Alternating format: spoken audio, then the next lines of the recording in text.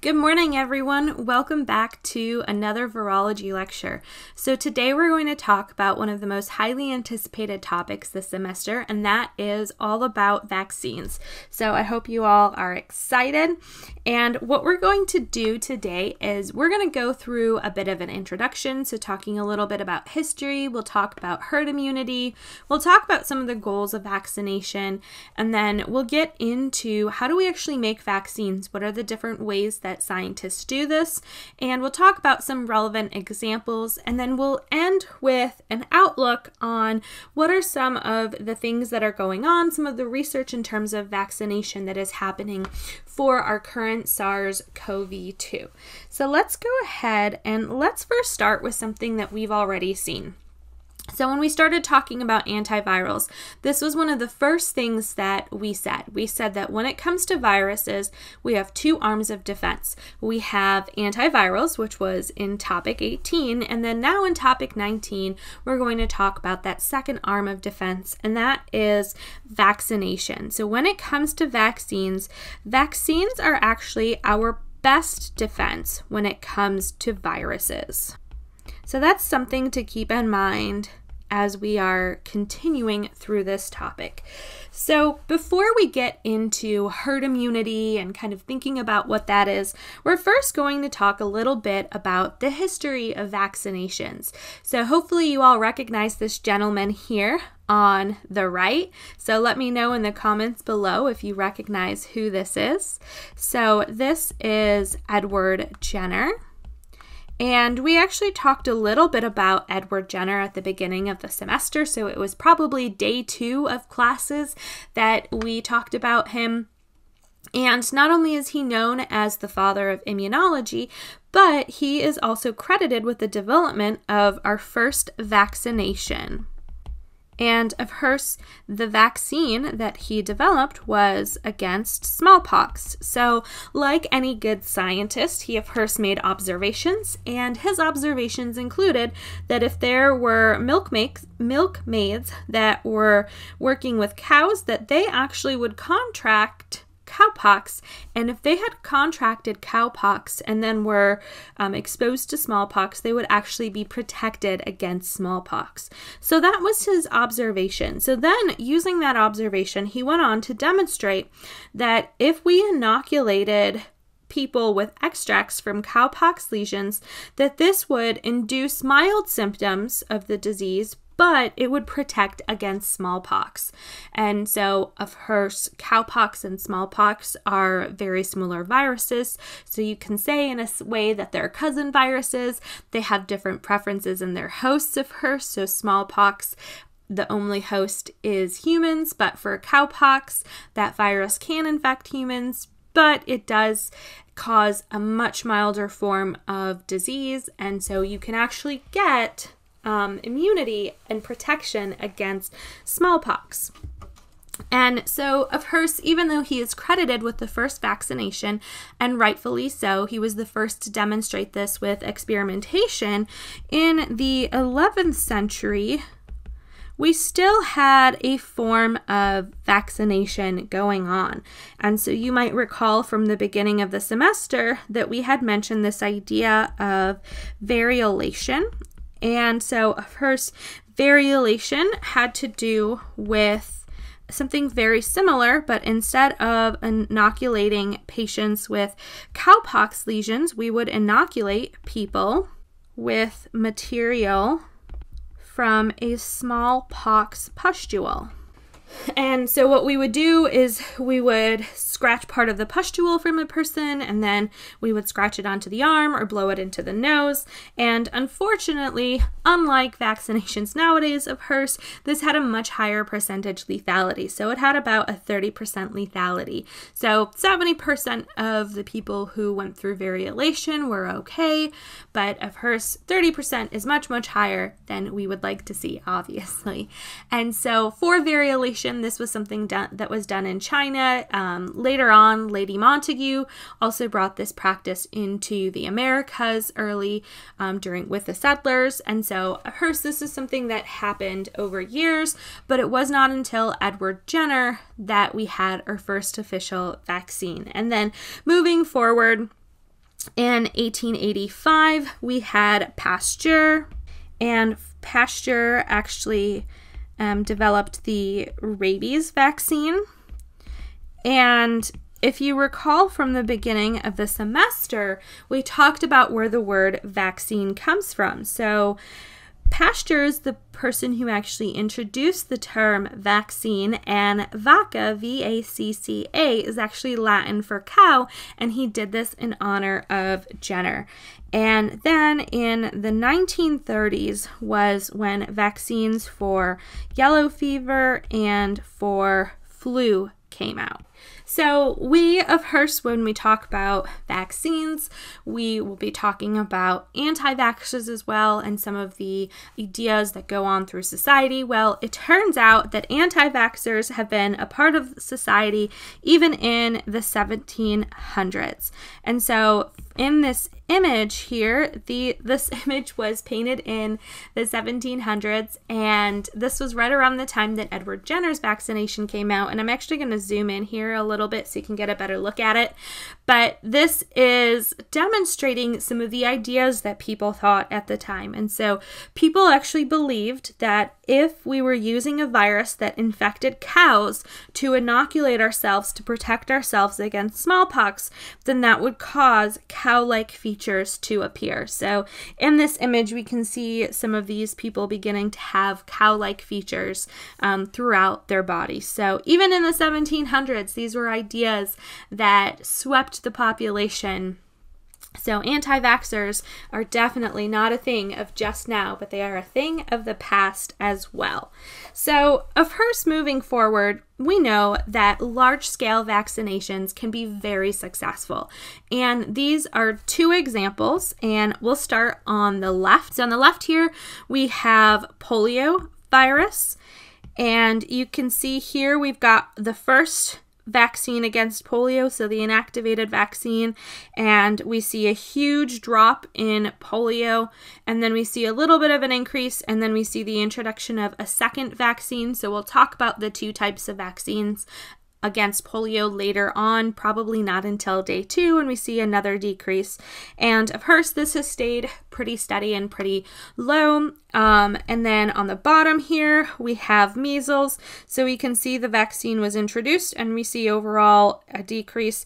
We see some increases, and we'll talk about some of those fluctuations, but the measles vaccine saves millions of lives every single year.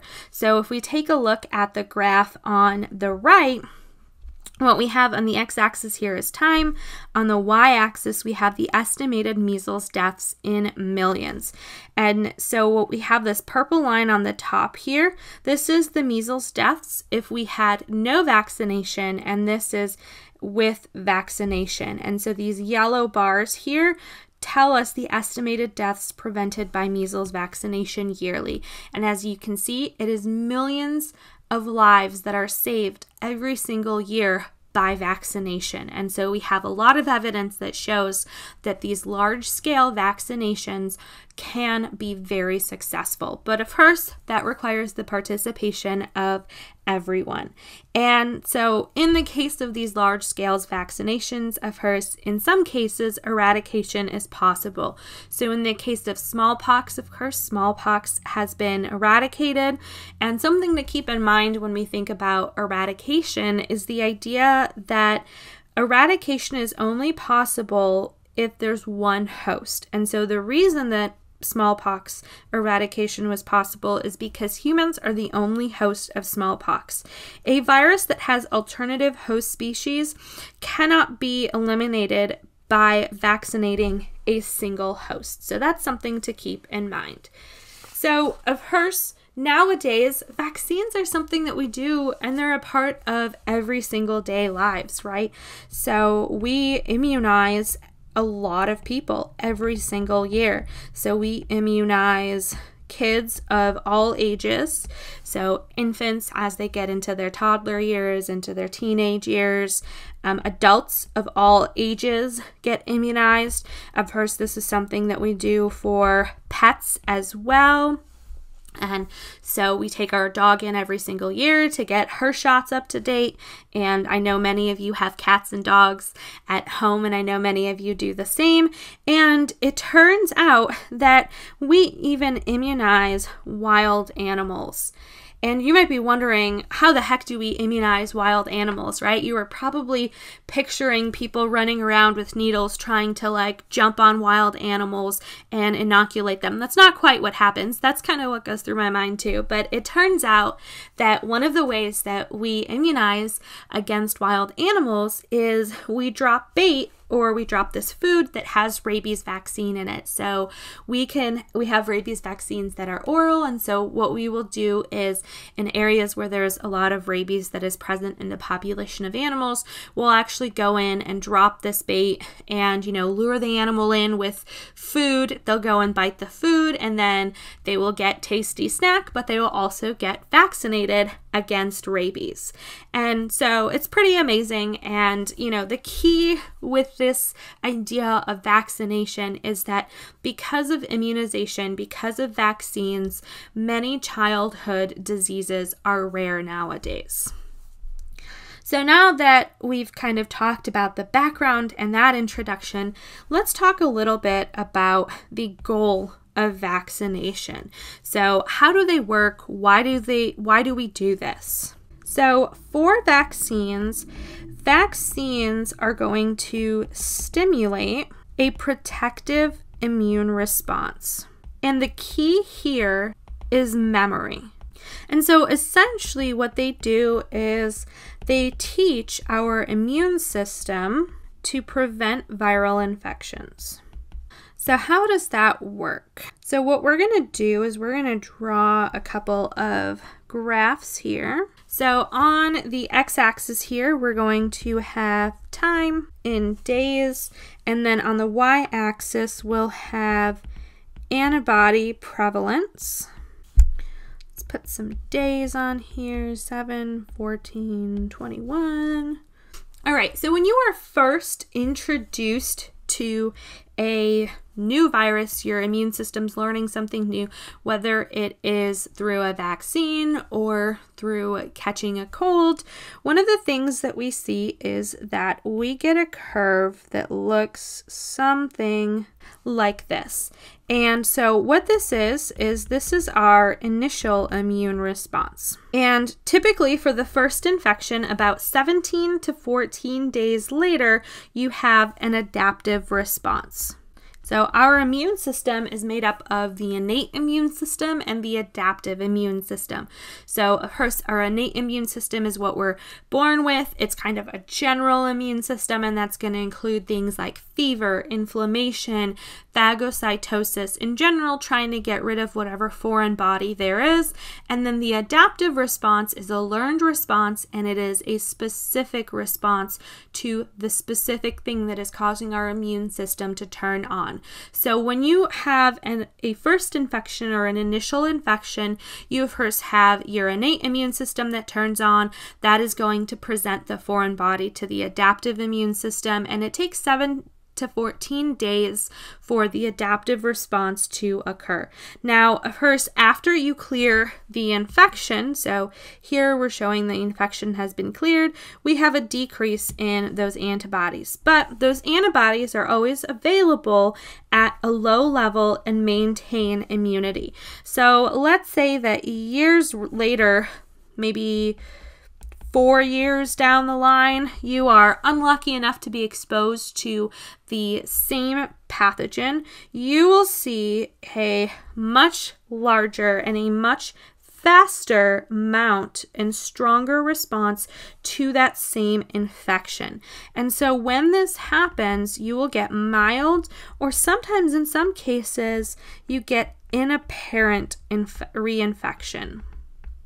And again, the key here, as you can tell, is that this is not only a faster, but it's also a stronger response.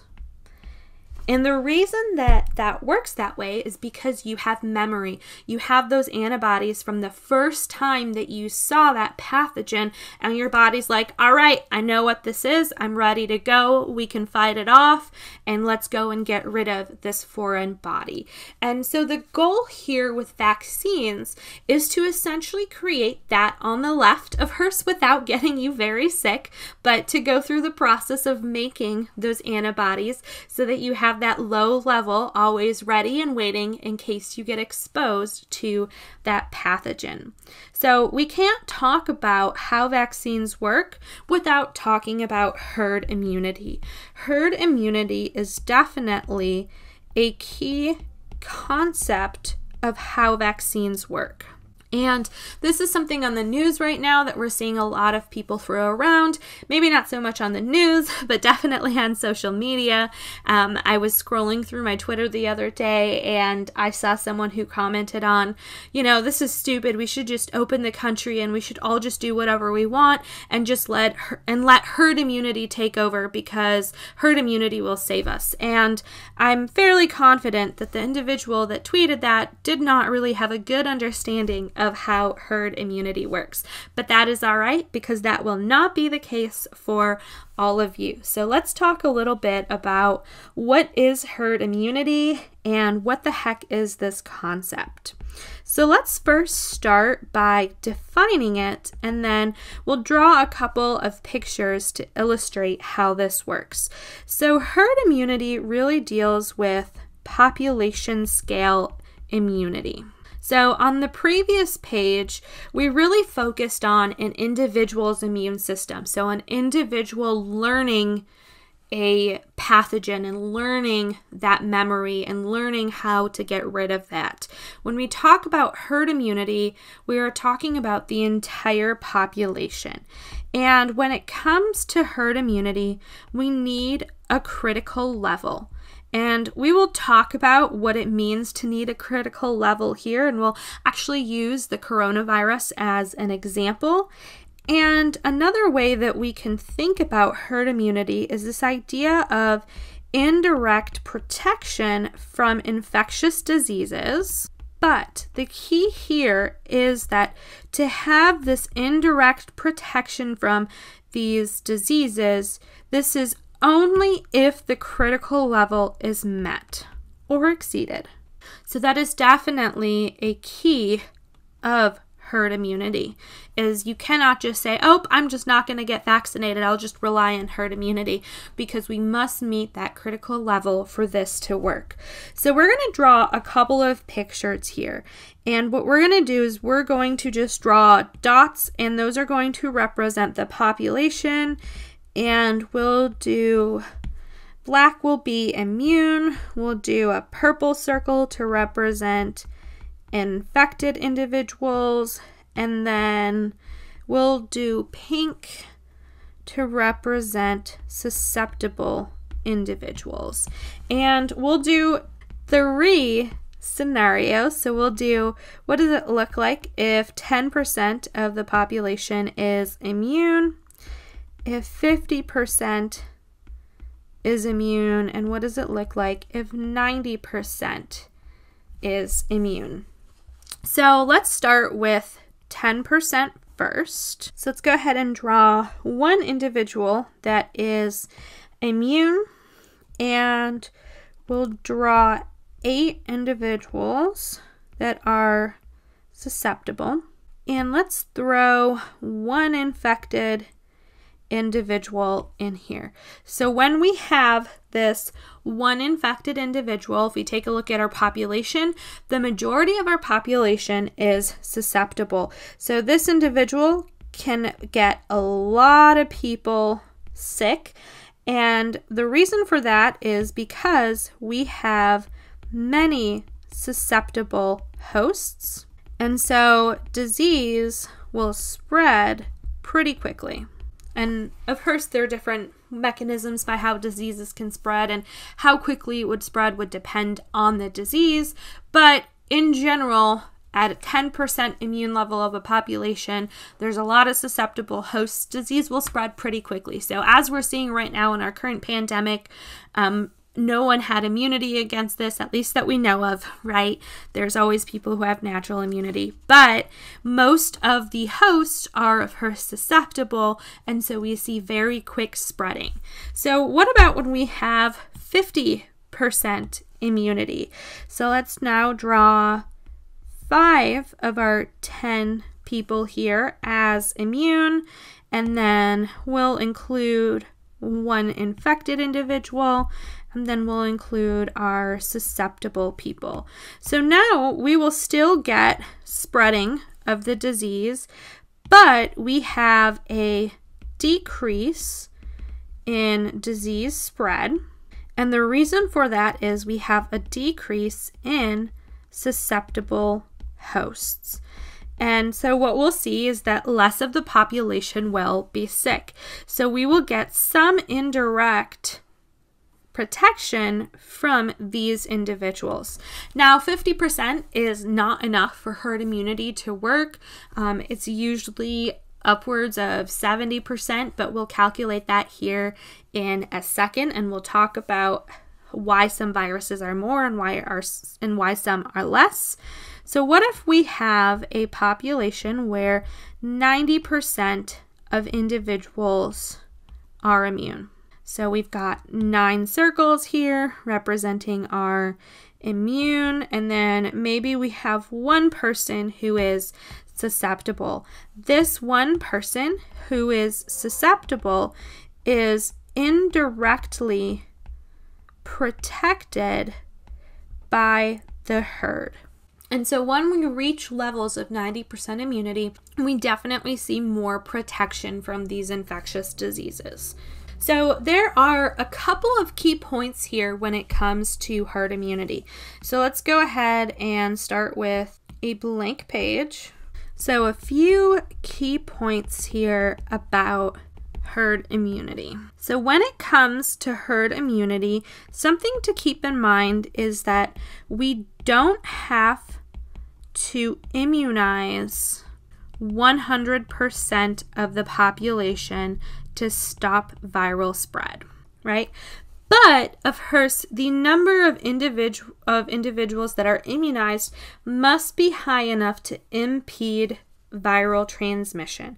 And so the question of HERS then becomes, well, when does viral spread stop? And we say that the viral spread is going to stop when the probability of infection drops below a critical threshold. So when we think about the critical threshold, it's going to be based on 2 things of HERS. It's going to be based on the virus, and it's going to be based on the population. So the critical threshold is virus and population specific. So for population, this is going to include things like density and mobility, things of that nature. Whereas for the virus, a really great example for how we look at this is going to be R naught. So this R sub 0 is pronounced R naught, and we've mentioned this before in class, and you've probably heard a lot about this on the news. And we'll talk more about it here in a couple of pages. So we will come back to this idea. But in terms of a critical threshold and what's the rough estimate of how much of the population must be immune, it's usually, again, it's virus specific, but it's usually 80 to 95% of the population. So again, this 80 to 95% is just usually where most viruses fall. And again, this critical threshold is not only based on the virus, but it's also population specific.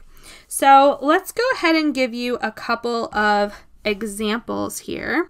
So I'm going to give you, before we handle this question of what is R naught and what does it have to do with herd immunity, I'm actually going to give you examples of some critical thresholds, and then we'll get back to this question. So for smallpox, our critical threshold is about 80 to 85%. For measles, it's much higher, so it's between 93 and 95%. So there are a couple of key points here.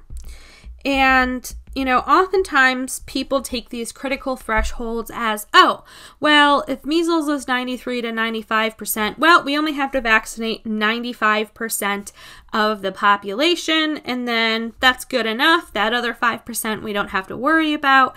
But as you can imagine, no vaccine is 100% effective. So what that means is that not everyone will elicit a good immune response. And so as an example of that, when we have 80% of the population that is vaccinated against measles, we actually see that only about 76% is immune. And for whatever reason, about 4% of the population does not respond to the vaccine.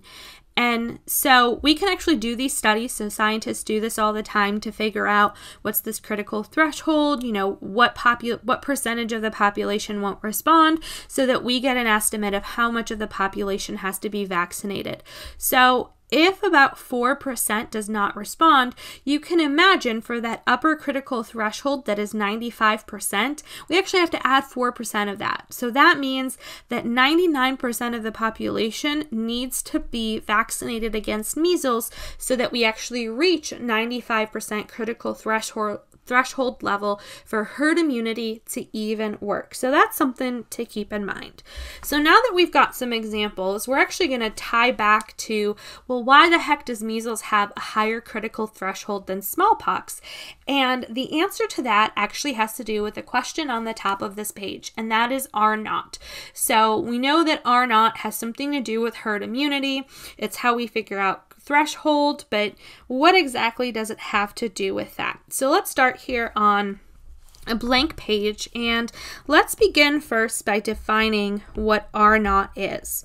So R naught is referred to as the basic reproductive number, and this is for a virus population.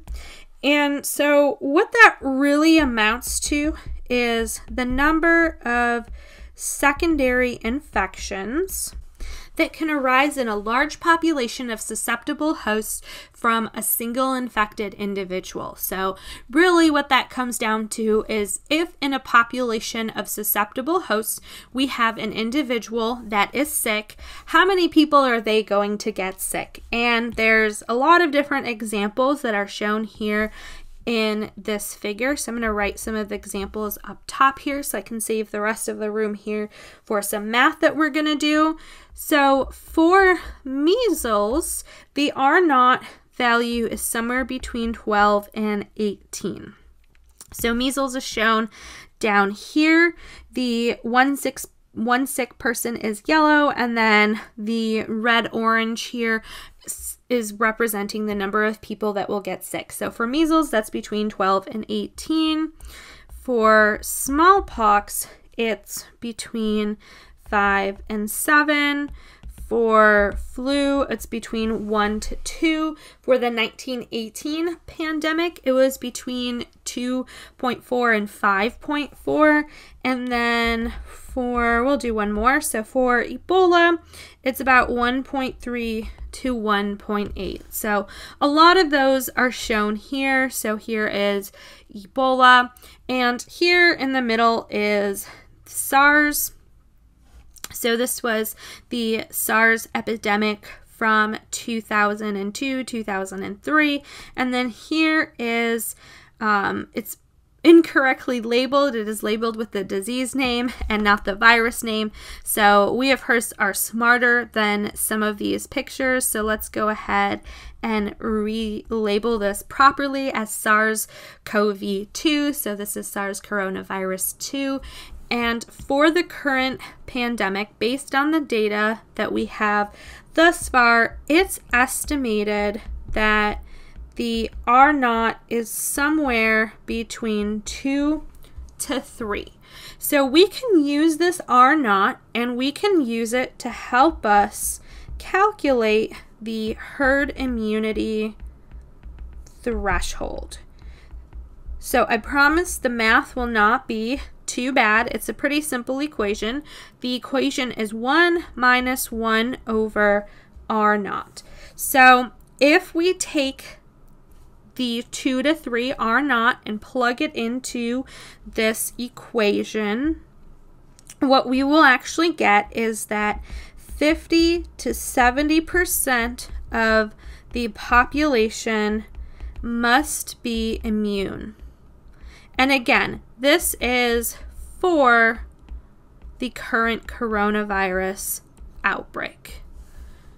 And one of the things that you'll notice is that as your R naught number increases, the threshold number increases. And so more immune people are needed for herd immunity to work and for herd immunity to stop the spread due to that indirect protection. And so this is why for measles, if I back up here for a second, for measles we said that our critical threshold is much higher than smallpox.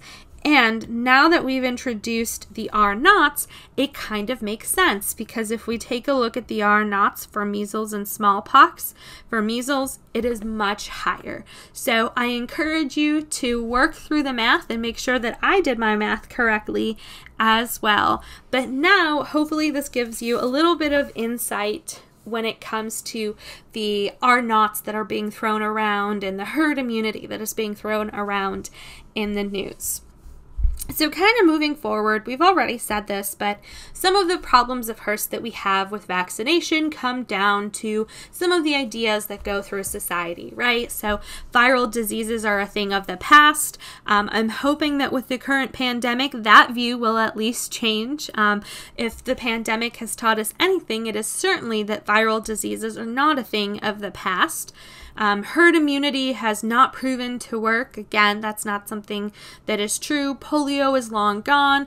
Also not true. We still get small outbreaks of polio. And actually, one of the things that will likely happen because of the pandemic, we have actually decreased vaccination because we don't want to send people around to vaccinate to potentially spread and move the disease around that is currently outbreaking. And so the thought is, because we're vaccinating less against polio and measles right now, that we'll actually see an increase in those. You know, people like to say, I never get the flu. Or one of my favorite ones is, I know a guy who got the flu shot and then got the flu, right? We hear that a lot as well. I'm not injecting anything into my body. People should just get infected naturally, right? Chickenpox is just a trivial kid's disease. So all of these things are probably things that we've all heard, things that people like to say.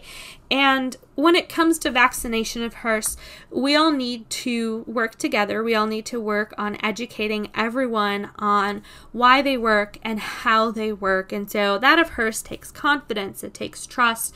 It takes trust between the physician, the patient, and of HRSA, the scientist. So this is something that, you know, even Edward Jenner ran into in the 1700s, and it's something that will never go away.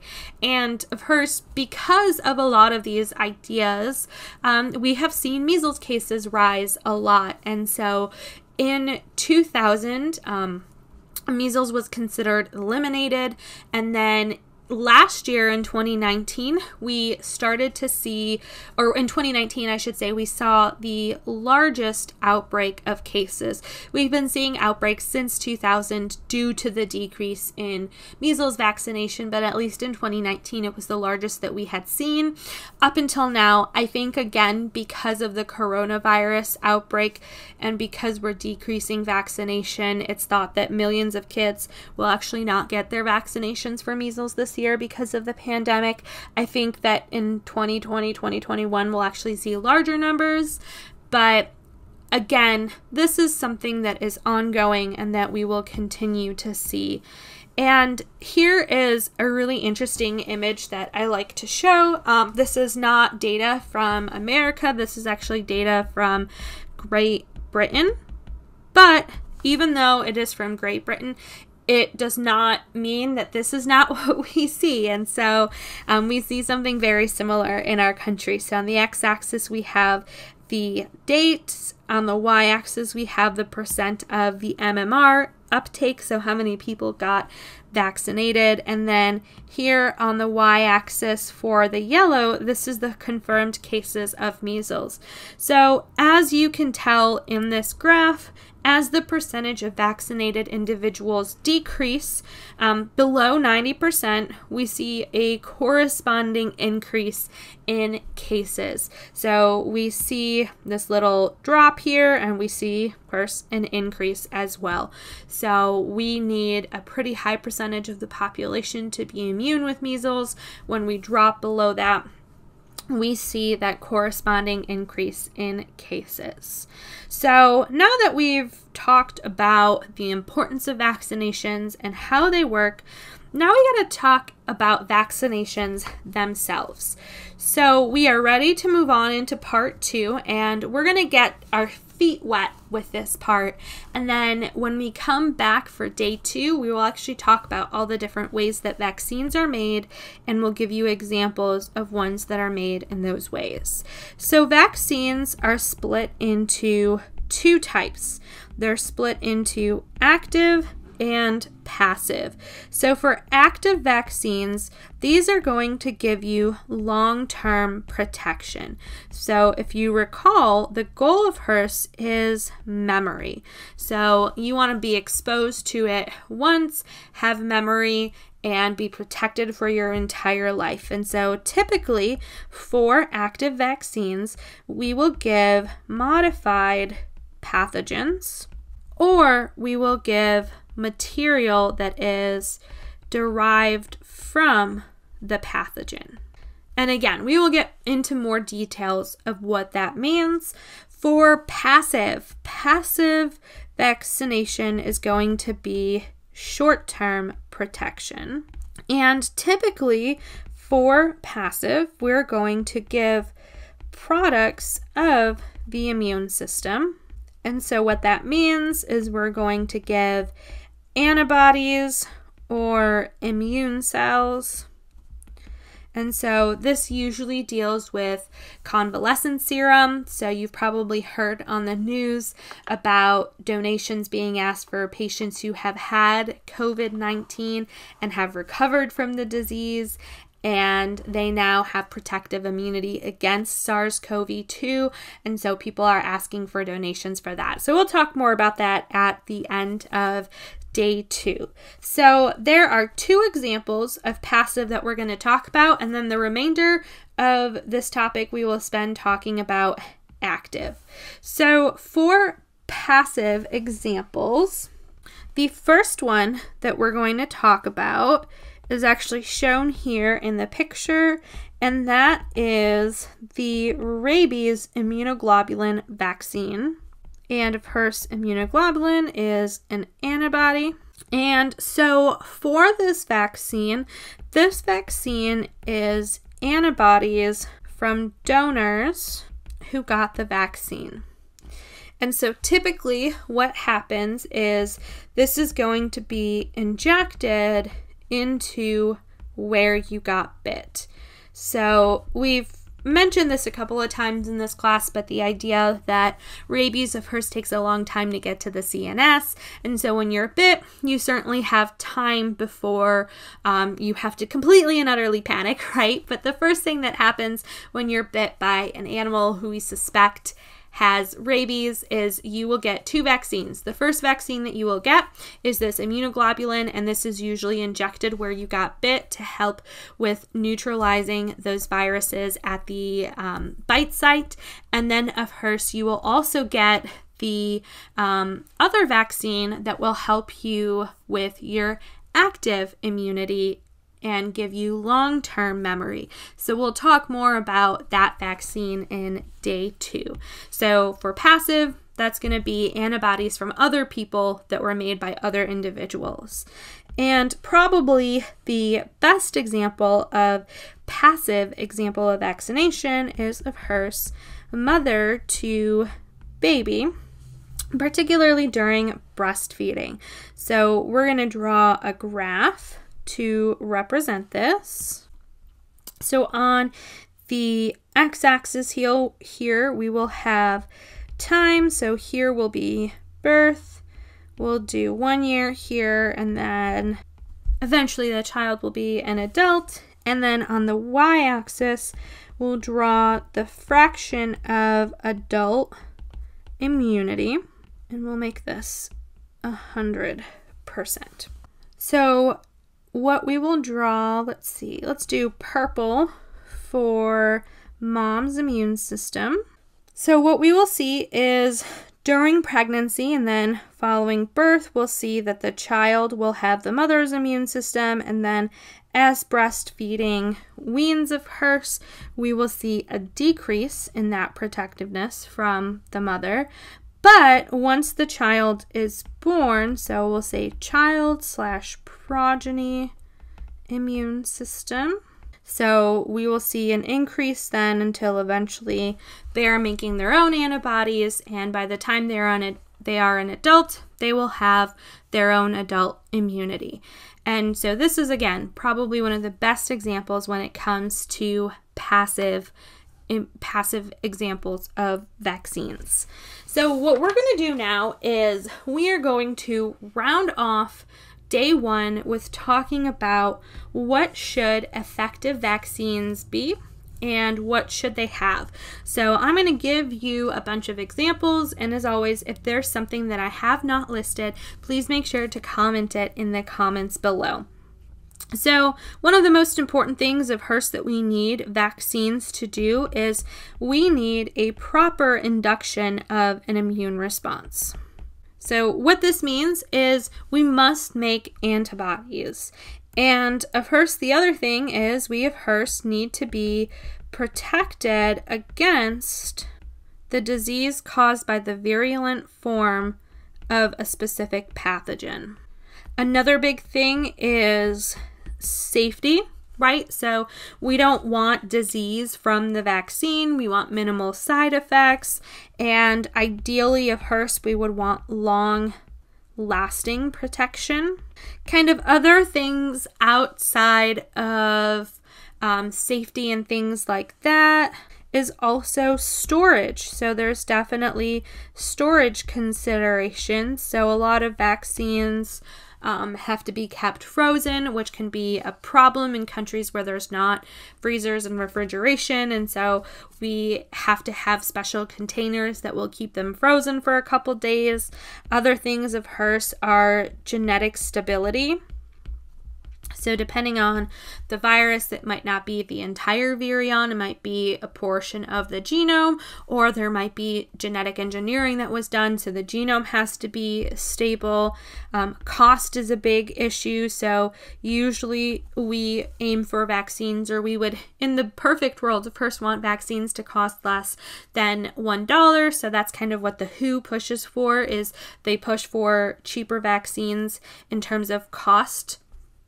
And of HRSA, a big thing is delivery method, right? So wouldn't it be nice if we didn't have to get poked every time we got a vaccine? I personally absolutely hate needles. So unfortunately, most of our vaccines are of HRSA a shot, which brings in other things. And of HRSA, that increases the cost, right? Because now you have to deal with a needle. Well, making a needle costs money. Now you have to deal with proper disposal of the needle. And then, you know, you've got all sorts of other issues that you have to deal with because of that. We also have oral vaccines. We have nasal vaccines. Wouldn't it be nice if we could each just eat, like, you know, a Freddie Flintstone vitamin and that was our vaccine and it tasted good too? Like, that would be wonderful. But, you know, maybe in the next couple of years we'll get there. So these are all things that effective vaccines should have, or all things that effective vaccines should be. So again, there are definitely things that I missed on here. So if there are things that you came up with, please put them in the comments below. So we are actually going to stop here for day 1. And when we come back For day 2, we're actually going to get into the question of, okay, now that we know what a vaccine is, we know some of our goals of making vaccines, we know how they work, how are they made, and what are some of the examples? So thanks for hanging out with me, and I will see everyone in day 2. Bye, y'all.